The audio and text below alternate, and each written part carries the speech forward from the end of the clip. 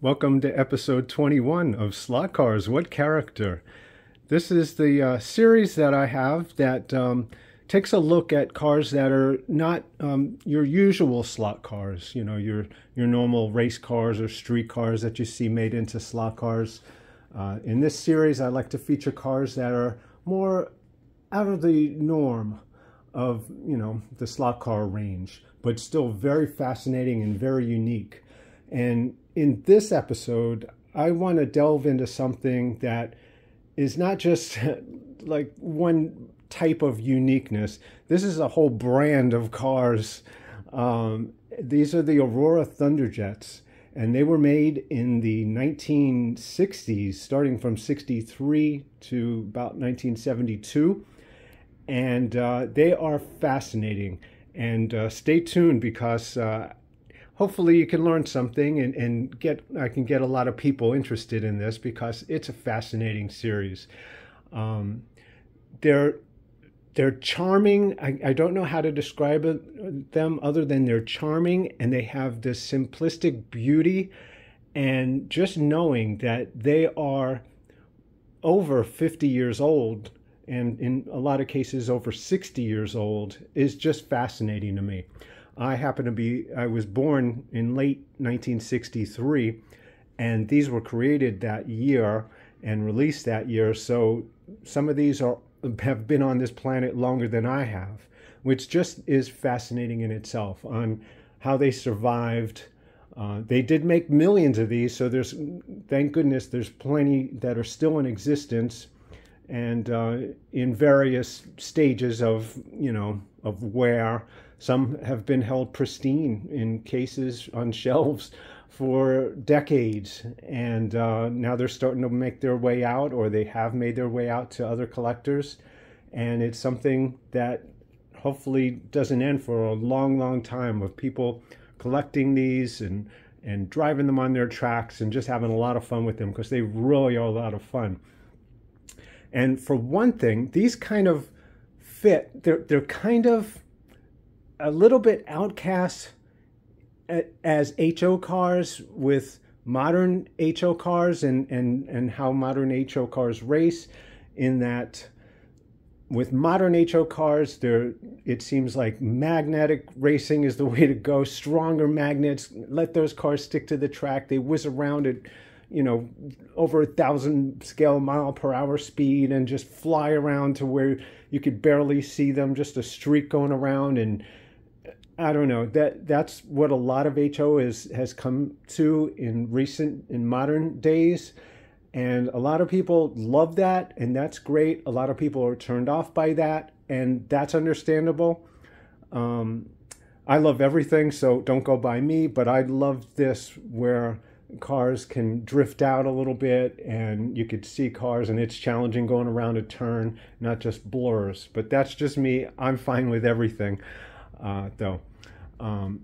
For larger scale people, a lot of larger scale racers don't like magnets. In fact, remove magnets from their cars. So this might be more up their alley than HO racers, which is it's a really unique sandwich in between both of those scales, or the larger scales and the HO scales, in that these cars they drift. They don't have the strong magnetism, and the larger scale guys love that, a lot of them anyway. And this might be exactly what they need to get them into HO.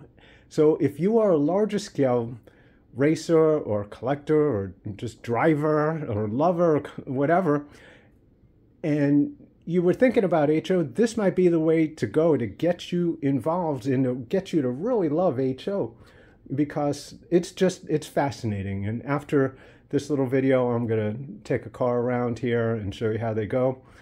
And I want to delve into this. I'm a collector, and I also take everything out and I drive it around the track. I don't race them because I have others that I would race, and I don't want to touch these to race, but they're all out. Every car I have gets out of the case and goes for a spin. Every so often, I'll take them out like I am today. I'm taking inventory today on exactly what I have and what I need. Being a collector, and here's a tip for people who are collecting. If you're just getting into it, or if you have a couple and want a little bit more and you're not sure how to go on your collections yet, I would say take a step back before you delve into it. Take a step back and analyze what's out there. I'm going to help you, hopefully, determine how to get your collection started, what you're going to be looking for, and just what would be more of interest to you.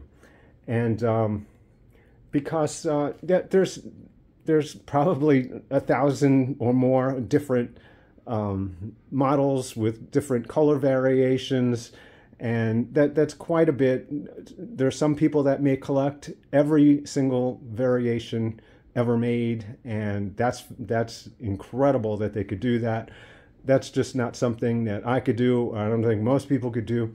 So you kind of have to figure out, like I said, take a step back and see what's, with your budget, what your interests are, and go from there. Now, in my case, I'm not interested in getting every variation. That's just too much for me, and I love too many different slot cars to do that. So my interest, when I took my step back, was to, first of all, pick up this book. This thing I'll show you through this. This will really help you determine what cars are out there, what's available. This guidebook is incredible, although it's very dangerous, because once you see what's in there, you will want all of it, and you will love all of it. And so there's a word of warning there before I get started into that. I've put a couple of other books out here too. This one, the Aurora slot car book here by Thomas Graham. This is a fascinating look into the history of these cars. And I don't know why I have that one there. It's more of the AFX, which came later after the run of the Thunderjets here. But fascinating books. That's the international markets, and this one is more about the history. But this one goes way into the all the different color variations and all the different models of Thunderjets that were made. And this, if you're going to start collecting, pick this book up first. I know it's probably the cost of a slot car, but get this one started to get you started, and you'll be on your way. Now, after I looked through the book, I determined that I would like one of every model made, and that's how I approached it. I wanted just one representative, so I can hold in my hand, one J car, or just know what it was, see up close and personal what they were, and that was what I really wanted. And like anything else, collections can take years, maybe decades, to get you started and you get moving, but that's part of the fun in it. When you see something that you don't have and that you want, there you go. That's another one you can add to the collection and let it build over time. Now, as far as the color variations, I'm not interested in the color variations. I mean, it's great. It would be great to have, all 15, Falcons or whatever, 10 different color variations and different whatever. But to me, having the one representative is all that matters to me as far as collecting these. And to me, my whole collection is the variation of the colors. So it's the collection as a whole features all the different colors. I'm not sure, I never actually looked through that to make sure I do have all the color variations, but once I do, then I'm satisfied with that. And that's not something that's that hard to do. You have reds and yellows and different shades of greens and blacks and blues, and so that's just something, when I step back and look at the collection as a whole, there it is right there, and all the color variations are there. So there's that. Now, I've put out here, just for the sake of the video, just the predecessors of the Aurora Thunderjets were these and others like them. There were the vibrators, the Aurora vibrators, and I've done a video on these in the past, so you can check that out. And other people have done videos, and they're very interesting and unique cars. They didn't make as many as they did of the Thunderjets, but still very fascinating. And know these were made in the late 50s, early 60s. And in the case of the Thunderjets, you know, I was born in late 63. These things were being made before I was born. And what's fascinating to me is that I'd love to know what the history was on some of these cars. You know, this one, say, this in particular. Now, this could have been owned by a child who is no longer with us, or who is elderly now, but in early 60s, this was a child who loved this car, took it around his track, put it up on his shelf in his room, and had this for years and took care of it, and then maybe sold it to a friend when he became an adult. Who knows what the history is? Each one of these cars has a story that goes back 50 to 60 years, and that is fascinating to me. Just that they survived, for one thing. Many didn't survive, and like I had said, they made millions of these things, and plenty didn't survive. Plenty got thrown away by parents after kids went off to college.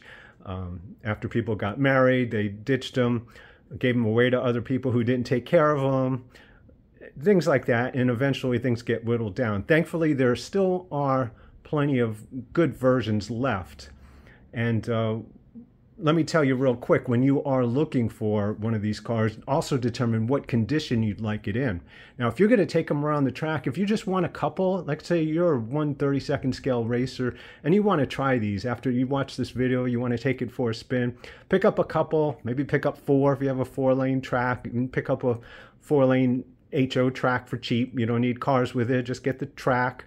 And then pick up a few of these, and you could pick up some runners, you know, some beat up cars, and take them around and see how you like them, and you might just enjoy them. And if you do become a collector, that's great.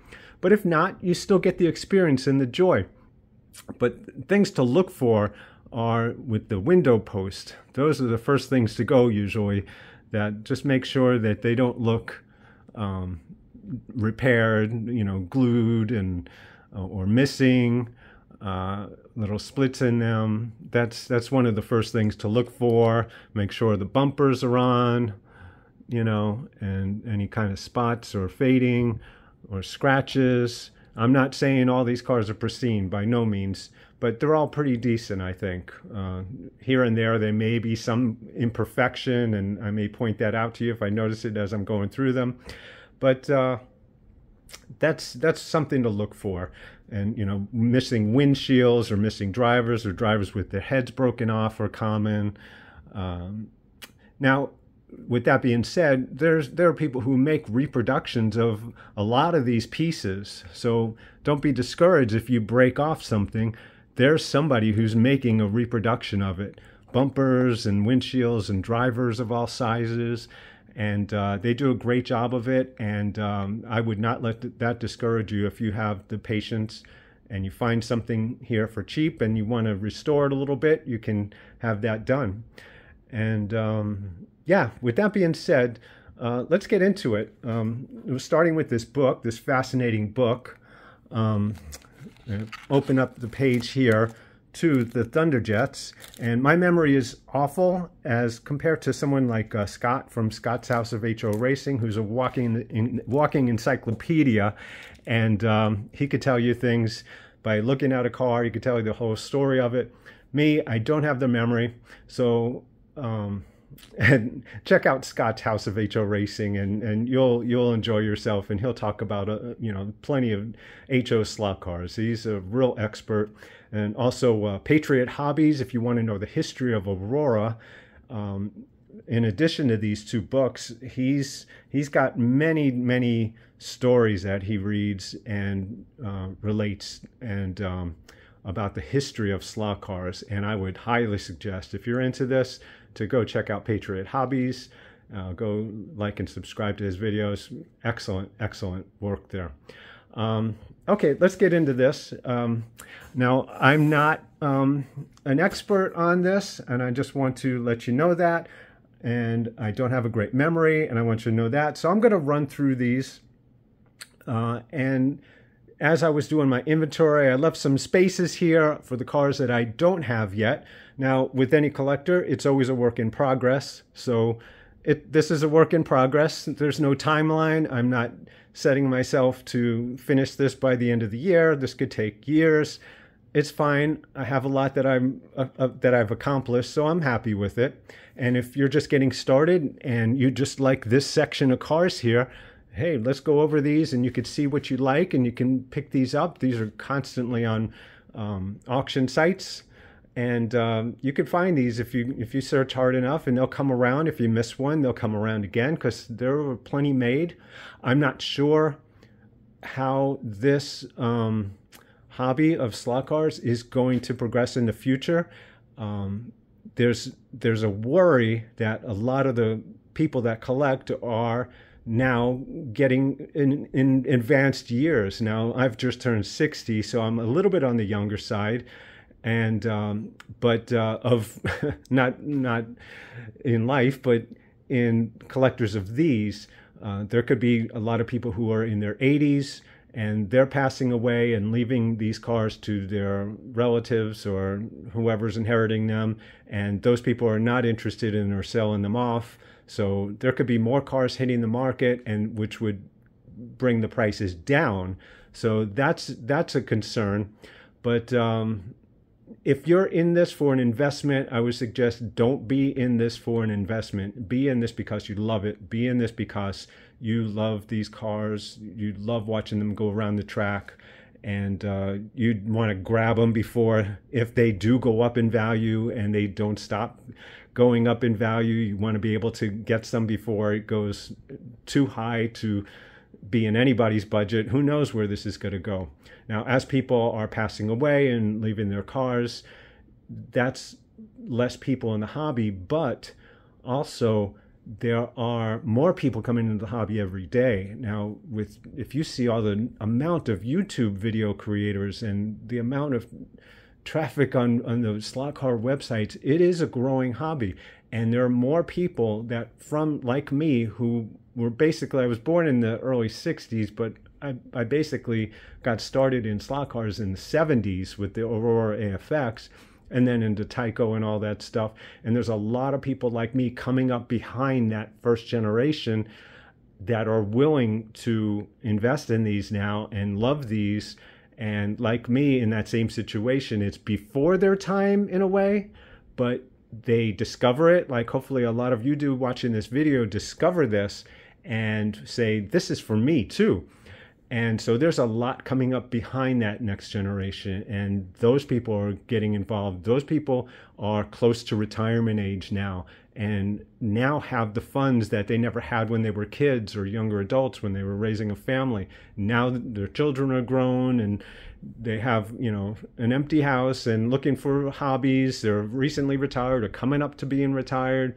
There's a lot coming up now at that age, 50s, 60s, and 70s, a lot that are going to want these cars. So in my opinion, I think the value is going to stay the same.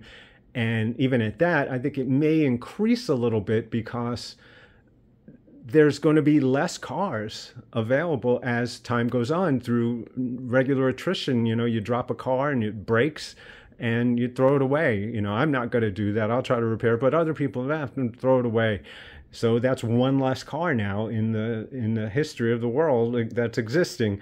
And so that's something to keep in mind, that through that, the number of cars is not going to get any more. It's not going to increase unless they find some hidden in a warehouse somewhere, which I guess happens every so often, but I don't know if too much of that happens anymore. So this is it. Whatever is available and whatever's getting passed around is it. And so that's how I think it's going to possibly increase. And again, don't look at this as an investment. If these are an investment to you, it's better to get some stocks or, whatever, get a, someone to help you with that, or do some investing on your own if you have the wherewithal. And I would stay away from having these as an investment, because you may increase in your value and may decrease, but the entire point of this is to get these because you enjoy them. All right, now this is going on a lot longer than I anticipated, but let's get into this. Now I'm going to use this book as a reference because I have a terrible memory. So I'm doing my inventory, so I want you to come along and help me as I check along what's happening here. The first one, the 1351 model here, is the Ford Galaxie 500 XL, and I have this one here in red, and you could see the value there is, it's this one here. It's a 2, which when this book was created a few years ago, that's how many they estimated. Nobody knows for sure on what's available, but the availability is a 2, 1 being the scarcest with 5 being the most common. And that, don't let that affect your value. In fact, I'm not going to go through all that. I'm just showing you here what it shows in the book. The 2 might have been when this book was created, and since then a bunch of these have surfaced, and now this could be a 5. Who knows? So don't go by the number. It's just use it as sort of a guide, just to let you know what you may be looking at, but not as a Bible, So this is the first one. Now, the Ford Galaxie, the hardtop, I do not have that. Hence, I have the space here being held for that. And as I said, this is an ongoing collection, so that'll hopefully happen in time. And I'm having fun along the way, so it's not anything that's very urgent. Okay, here's the Ford Fairlane hardtop, the 1353, and you could see it, I believe this one right there.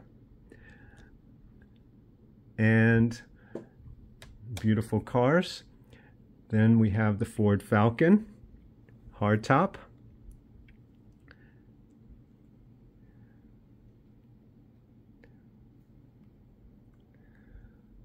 And next, the 63 Thunderbird Roadster, and that needs to be added to my collection, so we're going to skip past that for now. Next one up is the 63 Corvette Stingray.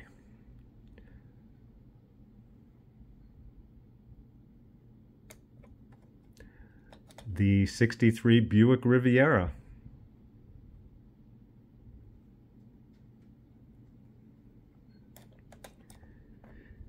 The XKE Jaguar.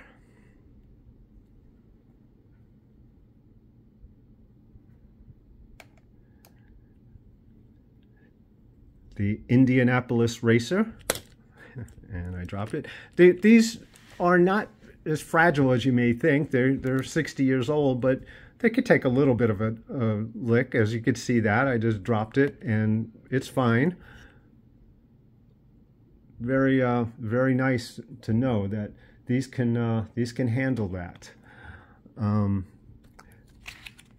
there is the chromed, the plated Indianapolis Racer, and you'll notice on the numbers on a lot of the Aurora Thunderjet cars are the numbers that don't close within themselves, such as a 4 or a 6. Or an 8 or a 9 or a 0, to where there's an inside part of that number. Numbers like a 2 are fine because they can get, into that. There's no isolated part of that number. So I don't think you'll ever find a car that's with those numbers that have that isolated part, and that's because they would have to run it through a couple of times when they were, doing those numbers, the process of making those numbers. So all those numbers are pretty similar across the board for all their cars. Now we have another one that's similar to the Indianapolis Racer. It's the Grand Prix Racer. And you see it right there.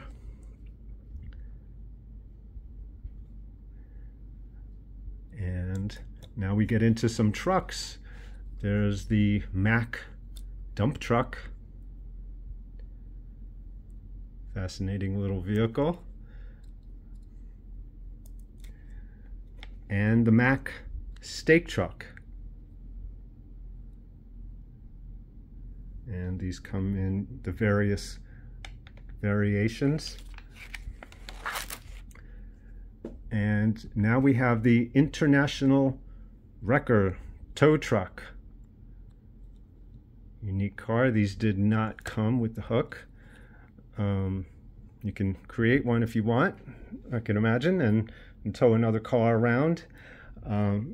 Interesting thing about this one in particular is that if you see on top there, there's a horn where, you see that these featured here have that light on top. That's a non-functioning light, but the horn is a carryover from one of the vibrator series. They had the truck and without the boom or without the back of it, and so that's a carryover. I guess they had some of these left over and they added on to make that a tow truck. So this one is kind of unique. I would imagine that it's got the horn. So that's a very fascinating to me. Now we have the, I'm sorry about the glare from the lights, the Hot Rod Roadster. And this may have aftermarket pieces put on. Not sure about that, and I'm fine with it if they are. I'm not a stickler for that.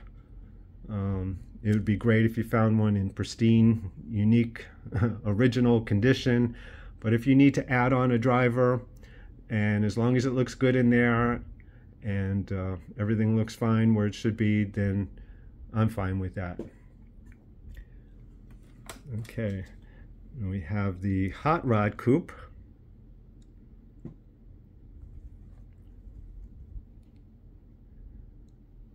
And no driver in that one, no driver featured in that one, unlike the Hot Rod Roadster. Kind of interesting how they put some drivers in some of their cars, not in all. Then we have the Maserati. Oops, sorry, wrong car. The Maserati. I have one without the stripe. Beautifully done car. Very, very nice. Very beautiful car. And I also, if you've noticed, I've brought some of the Auto World cars out here. Auto World has done a fascinating job with these cars. And these are Thunderjets too, and I'm going to talk about them after I'm done running through some of these and get my collection in order here. Okay, now here's the Ford 250 GTO. Beautifully done car, just fascinating car. And the classic Lincoln Continental.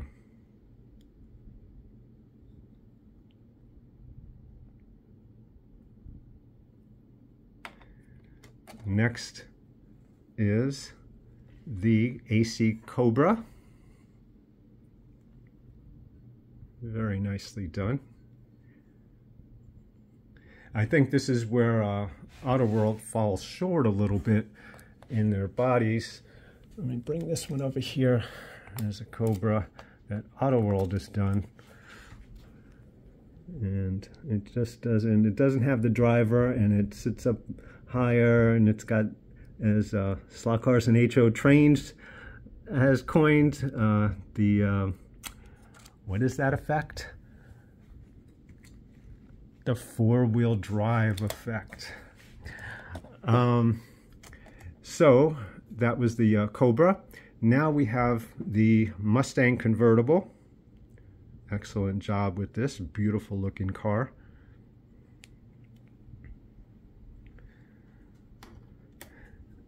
And let's see the page here. Now there's the Mustang hardtop, which I don't have, hence the space right there. We'll take the next one, which is the Mustang, the 64.5 Mustang Fastback. You can see that.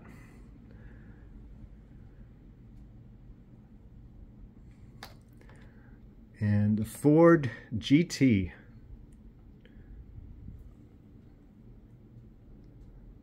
No, I'm sorry. That's not the Ford GT. I don't have the Ford GT. Make a note to self.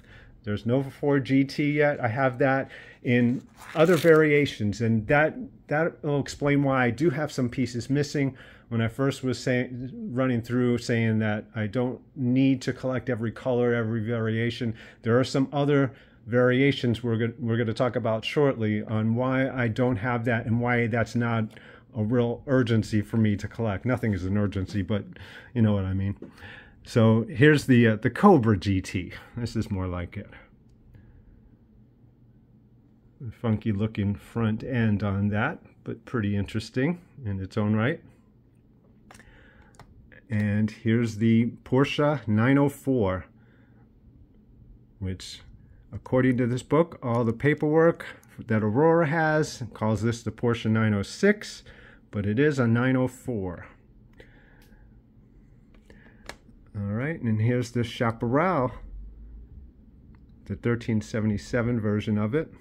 I have this in white, or in a cream, I should say. There it is there. There's plenty of these, as you could see. And this continued on this page, and so it's that one right there, the number 5.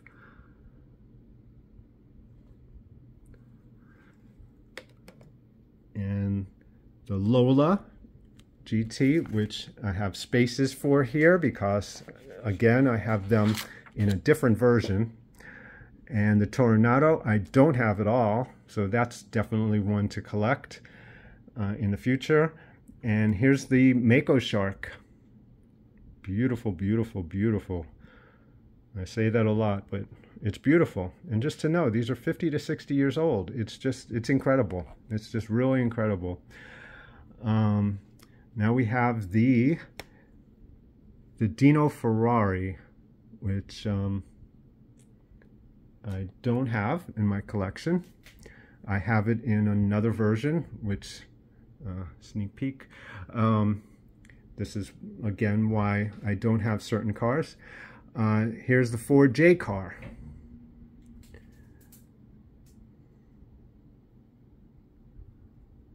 Very nice job and details on that. There's the 67 Thunderbird. That was continued from down there. And now here's something very interesting. The Green Hornet, which I have this. It's pretty pristine. And I have a question. I might do a survey after this. I have these reproduction stickers. Now, I'm debating if I should put these stickers on. Should I put those stickers on, or should I just leave it pure the way I guess it's always been? Looks like it's pretty secure on top there, that nothing's been on there, but maybe there was, and now it's rubbed off. But I have reproduction stickers. Would you think I should put those on? Would you put those on? Now, the pros, it's a Green Hornet. You want it to look like a Green Hornet. Otherwise, it's a black, what is this, a Riviera? Yeah, and the cons are, it's pristine. Leave it that way. Maybe it never had the sticker, so don't put the sticker on it. Why put a sticker on something? And only to have to maybe peel off the sticker, scrape it off in the future, and put a different one on. I don't know. That's something up for debate. But that's the Green Hornet. Accompanying the Green Hornet is the Batmobile, with Batman and Robin in there, if you could see them. They're not colored. Now, Johnny Lightning has made a version of this where they color them, in Auto World they color them, and they've made this in all different colors. They've really capitalized on this one because it's very popular. This is from the 1966, I believe, TV series, 66, 68 or so. TV series of Batman, which I grew up with and loved. And this one was fascinating in that my parents took me and my brother down to see Batman making his appearance with the Batmobile one time. We lived in New York City, and this was I lived in Brooklyn, and this was in Queens where this happened. Batman made an appearance, and he drove up in the Batmobile, and I was little and I was so scared that I was eating ice cream. My mother had treated us to some ice cream, and when Batman showed up, the crowd went crazy, and I got so scared that I hugged my mom, and she was wearing a nice white dress, and I got the ice cream all over her dress, and yeah. So that's my Batman story from back then.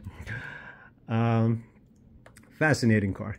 Now here's the 67 Ford Galaxy XL, which definitely needs to be added into my collection. And the very, very interesting Thunderbike. The Aurora Thunderbike. And these go surprisingly well. I'll do a follow-up video in the near future where I'll run some of these cars around the track and you can see how they actually move. But that's a fascinating one. Now there's the Camaro, missing from my collection in this pure basic version. You'll see later on what I'm talking about, like as in the others. And a Cougar, which I love the Mercury Cougar, and I don't have any of these in the basic form. Here's the Candy Corvette. They made a bunch of candy cars, Jaguars, Corvettes, the Ferrari, and I don't collect those. I don't know how well the candy versions have held up over the years. It doesn't interest me, so I don't have any of that. If anything, I might buy something new that maybe Auto World puts out, but I'm just not interested in that. The farthest I'll go is this chromed version, and I see this come up and it's in very bad shape a lot. You know, the chrome is really, you know, time is doing a number on it. So far this one is in great shape, so I'm satisfied with that. So I don't think I'm going to be picking up any chrome candy stuff, I should say, but they did make them. And also the Cobra GT. And getting back now to the regular series here, the McLaren Elva, which I absolutely love this car. I'm going to say that a lot, but I mean it.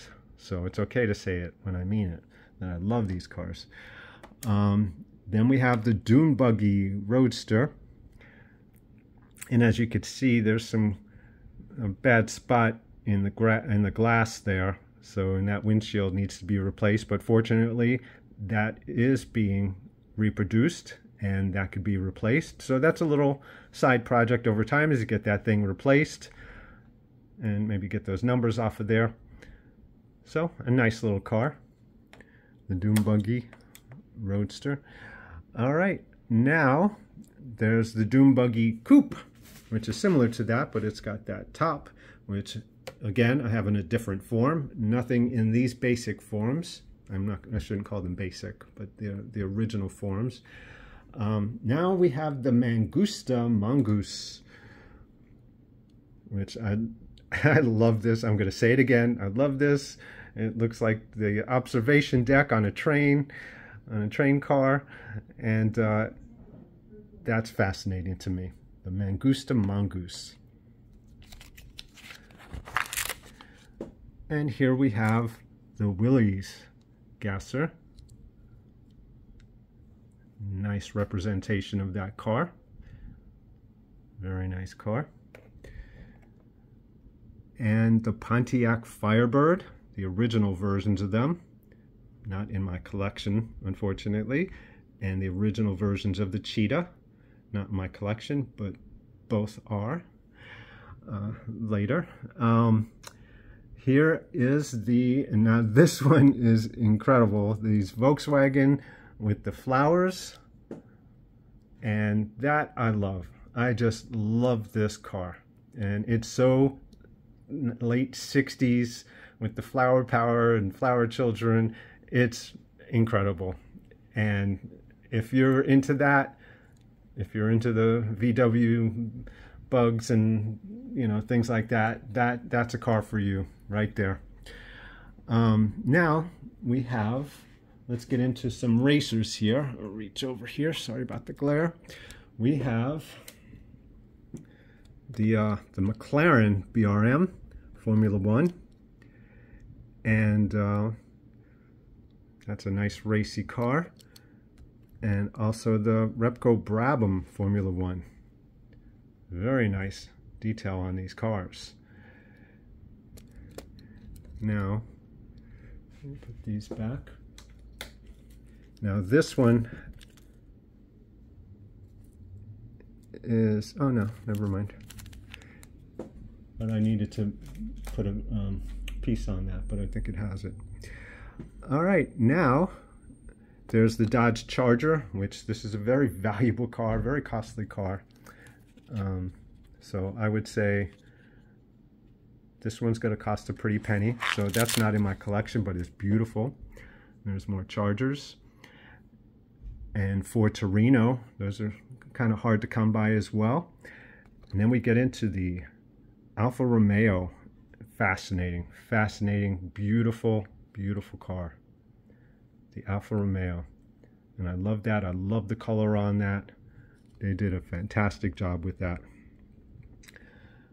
All right, and try not to lose my place here. And then we have the Chaparral 2F, which I don't have that version of it.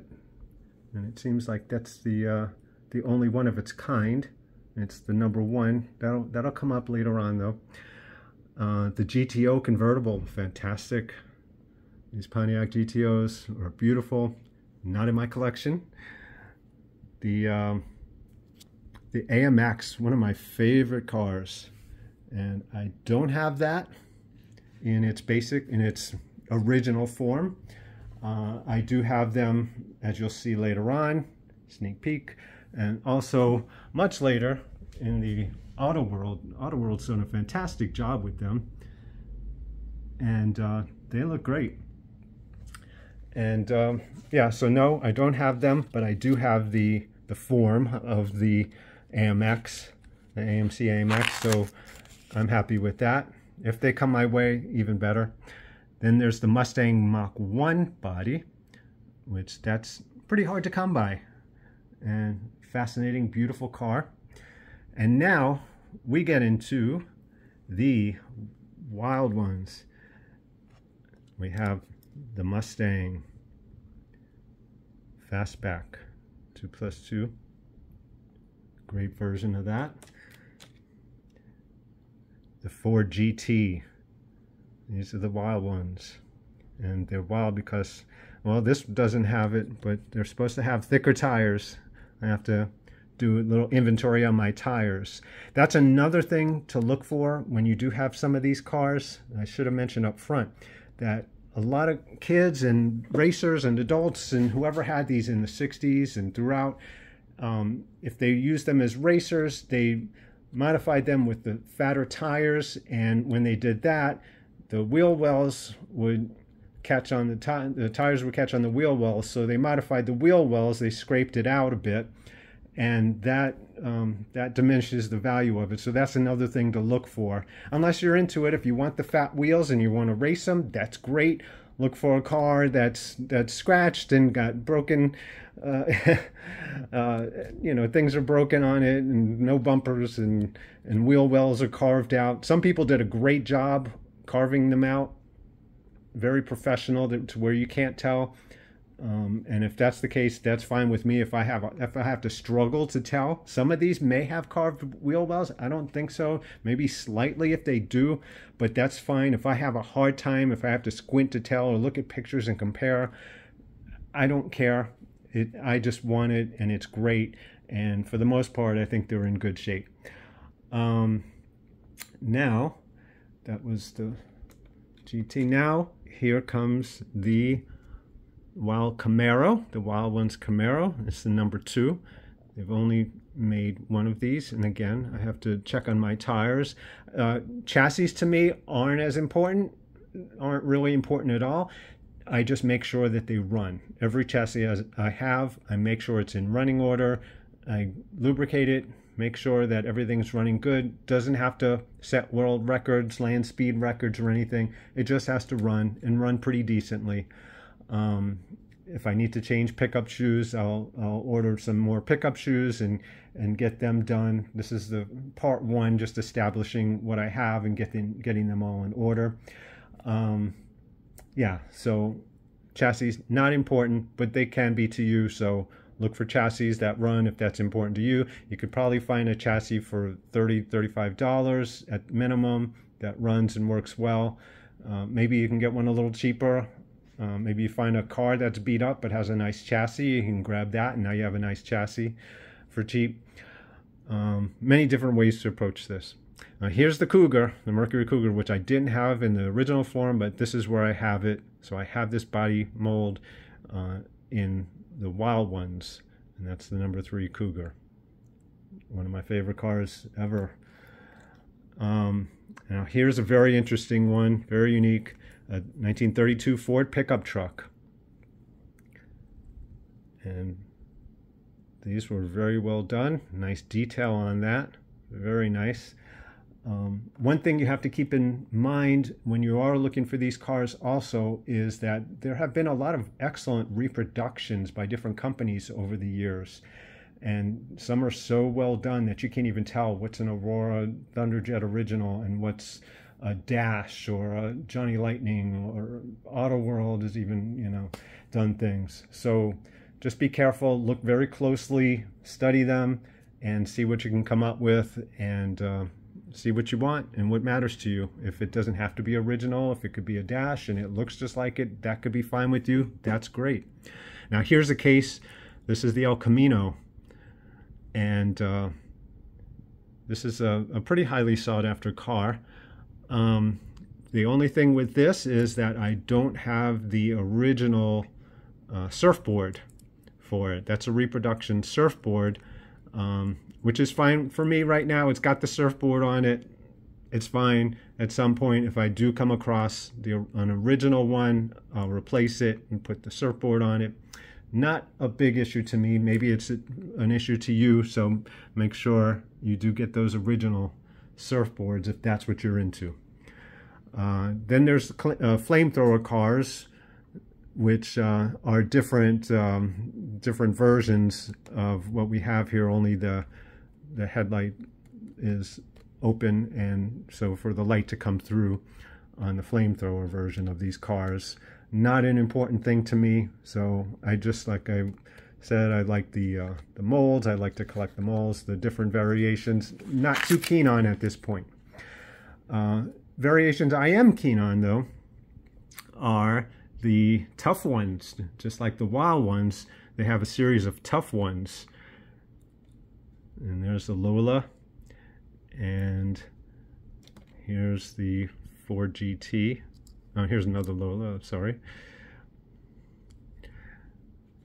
And the Ford GT, and very, very beautifully done. Great detail on this.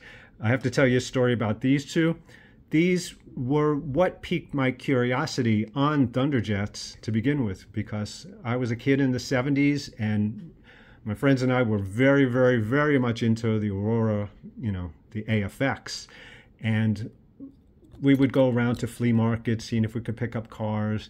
And I picked up a box of parts and things for AFX, and these two were in that box. And I had no idea what they were. They didn't really appeal to me. They're smaller, and they just, I don't know why at the time, it just didn't appeal to me. So I had these two bodies, and they were just bare chassis and a body for both of them. But I kept them, and all these years they just sat there along with my collection, just sitting there. And when I got back into this a few years back, I saw these and I said, let me try to restore them. They're pretty interesting after all, you know? And I'd like to know the history of what came before AFX. And it's like, that got me into this rabbit hole, these two right here. So I got the parts for it. Parts are available, the brushes and the, you know, everything is available for it. And, you know, it needs to be cleaned up a bit, which I will do. So you can restore these if you just find a bare chassis. The bodies are the most important things, and you can go from there. But that's my story on how I got into this. It was those two cars right there. And continuing with the Tough One series. Now, this one is the Doom Buggy Coupe. which I don't have the Dune Buggy regular, but this is the coupe, you know, the Dune Buggy coupe with the lemon with the black and the blue and white stripes. There were, back in the book, there were other stripe colors, which were the regular releases. So this is the Tough Ones release. And you saw the Willys before, and this is the Willys Tough Ones version. All right, and then there is the Cheetah Tough Ones. Very, very beautiful car. Very well done. And winding our way down here, there's the Chaparral 2F Tough Ones. I need that one. Don't have that one in the line with the blue, but I do have this one. And you see they come in different various shades of white. I think that's not an original wing there. It looks a little too low, but that'll sit for now. Satisfied with that for now, but eventually that's going to get replaced. And the AMX Tough Ones. These were beautiful cars. Beautiful. I love these little cars. Maybe not so much in real life, but as slot cars, I love them. I remember when I was a kid, I had a series of drag racing trading cards. You know, I used to collect baseball cards, but I found these drag racing trading cards, and they featured one of these AMX cars on one of the cards, and I was like, I really like that. So that's what got me into that. And beautifully done. Very nicely detailed cars. All right, and then there's the Firebird, which this one always reminded me of the AFX Firebird, not the Firebird, but it was a Dodge Daytona, I believe, with the extended wing.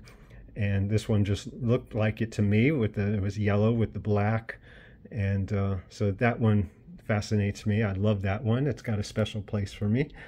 Then there's also a couple other variations of them, which I'd like to pick up at some point. Maybe not so much the different color. I'm not keen on just a slight pale version of one that I have, so maybe not that one, maybe not that one, maybe that one. And here's the Cougar, the Mercury Cougar, one of my favorites. And going back to Auto World real quick, they made a beautiful Cougar here. They've done really nice versions of these cars. And so if this doesn't interest you, then maybe Auto World is more for you. They're more highly detailed, more modern, and they could take a looking, and you can actually drive them around and they'll be fine. Where these, you may be afraid that you might break them if they fall off the table or something. All right, now continuing with the Tough Ones are this Camaro. Very nice job on that. And this Dino Ferrari, like I had mentioned before, I don't have the original release of the Dino Ferraris yet, but I have this Dino, and this with the Italian colors is fantastic. Just beautiful. Just beautiful. And also we have the Volkswagen, the VW Bug, Tough Ones version. Very nice job with that. Great detail. If you love the VWs, that's for you. And then we have the Sand Van, the Dune Buggy, going back to the regular versions. That was the end of the Tough Ones right there. Now we have the Sand Ones Dune Buggy, the Sand Van Dune Buggy. And this one is the pink, and it came in a variety of colors. And the Super Modified Roadsters. I don't have them yet. They're very expensive. Watch out, because Dash makes a version of them that looks just like them, and it's so incredibly hard to tell that I just gave in. And I think Jag Hobby sells these shells, these bodies, for maybe $13, $15 a piece. So I bought 4 of them to have a 4-car race on the track, and I got some Auto World bodies, and Auto World chassis, the Thunderjet chassis from Auto World, and I removed the magnets on them so they'll drift, and you can have a lot of fun with those. I didn't put the bumpers on the front or the back, so this way I figure they're going to break anyway, but I have them. So those are for racing purposes. They're beautifully done by Dash, and that's going to be how I take out my racing frustrations on my Thunderjet cars, because I'm not going to touch these for races, maybe not even the Auto World cars, but those are the ones, and they're readily available, so that's fine with me. And yeah. All right, so I don't have any of the original super modified roadsters, but that may come, who knows. And here's a very interesting character, the snowmobile. I made a few variations with that, opposite colors and things. So this is my representative of the snowmobile, and you can see it's way, way out of scale, but it runs on the track and it's fine. And now we have the Good Humor truck. The Wild Huckleberry Good Humor truck. And if you do get these, make sure that the stickers are in the right places. They do make reproduction stickers of these. I have no way to tell if these are reproductions or originals. I suspect they're originals because this was kept in pristine condition. So I think it's original. If not, it's great for me because I can't tell. If it happens to be a reproduction and affects the value to whoever inherits and wants to sell my collection 50 years from now, that's fine. They're getting all this as a bonus. So whatever they want to do with it is fine. That's the way I look at it. And then there's the flamethrower versions, which are the same as the other previous ones, only flamethrowers, they have lights and they have the open, headlight capabilities there for GTs and Cobras, flamethrowers, and the San Van Doob buggy. So that's it for the Aurora Thunderjets. And thank you for helping me go through my collection to see what I have, and I can sort things out. Now time to tune them up, make sure they're all running, give them a little shot of oil, and put them back in their cases, which I store everything in here. I have a couple of cases for them. These are very basic. I get them at the Dollar Tree, I think, for $1.25 now, even though it's called the Dollar Tree. And so I have all my HO cars in these, and I keep them all in their sides, and you can fit plenty of cars in here. Plenty of cars. And I don't transport these around, so they're not moving, they're not, juggling around in there and scraping each other up. Although some of you might be saying, maybe that's not the greatest. It works for me. I'm careful as I transport it, and it goes under my Carrera track in my other room, so it's always in climate control, and it's not being moved around or jostled. If I have to have a serious move, I will wrap these up individually. But as it is now, I transport them carefully. I'm in the garage now, transport them back into the room and underneath the table, and everything is fine there. So those can handle quite a few cars. If you have a large collection, that does the trick. They're all, you can label them. I usually put a label right here, there, the Aurora Thunderjets, and have my own little codes and things for how I store them. And this way, someone, even though I print out a sheet of what I have in my collection for whoever inherits it, if I pass away suddenly, they'll know what I have. They'll know how to identify everything, and they'll know, okay, these cars in this container are the Aurora Thunderjets, and these two containers, and the Auto World Thunderjets have a container or two, and everything is labeled. I don't have to label each individual car. That's something they'll have to go and see. They'll have to make sure this is an El Camino. They'll look it up. Oh yeah, blue El Camino, gray El Camino. They'll have to identify that. So they'll have to do some work, but it should pay off for them. So I'm not worried about that. If you do want to learn more about what's going to happen to your collections when you pass away, I did make a video about that. It's probably almost as long as this one. I didn't intend for this to be so long, but there's so much to talk about, and I apologize if you're still with me. That's fantastic, and I really appreciate that. And yeah, so I did make a video about what happens to your slot cars and how to arrange things and how to make it easier for whoever inherits your collection to distinguish what you have, and this way they get the maximum value out of it and not sell everything. Here you go, I'll sell this at a garage sale for $10. Someone will say, I'll give you 8. Okay, take it all for 8. Meanwhile, they're losing out on, quite a bit of money. So I really strongly suggest you look into that video. I might leave a link for that in the description if I can remember. So that's that. That's the world of the Aurora Thunderjets. Thank you for helping me sort through my collection. And I brought out these. These also came out after the Aurora cars, the Aurora Thunderjets, but they're modeled in the same fashion. But these are slotless versions. And they're also in the book. Later on in the book, this one covers all of that, including all the vibrators. And it doesn't go into the auto world. I don't think there's any book yet for auto world, but there are some good sites that have where you can see the collections of auto world cars and good videos on them. And they've done a fantastic job. Very fascinating thing. And I'm glad Auto World is keeping the trend going of keeping these cars alive and making them available to younger collectors or newer collectors that don't have access to the older ones or don't have an interest in the older ones, but they like cars that they can run and not have to worry about damaging. You can pick up a couple of these. Most are still readily available.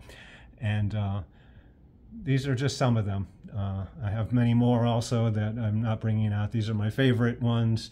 So I got them out here to root on the Aurora Thunderjets for this video.